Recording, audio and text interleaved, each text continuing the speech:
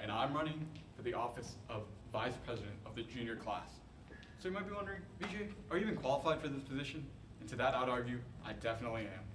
Not only have I been an active member of Student Council for the last 3 years, but this year I was actually appointed the head of the Community Service Committee.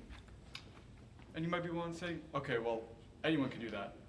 I'm also involved in Next Gen, which is a leadership program, and I'm involved in Southern Indiana's Youth Philanthropy Council. So I got my qualifications out of the way. Let's discuss what I'm going to do when I'm elected Vice President of the student body. I'm going to tackle Student Council's worst problem. Its central focus around the canned food drive.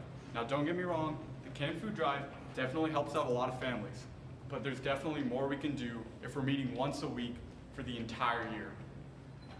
I think that it would be amazing if the student body had some sort of uniting event, such as a field day or a homecoming dance.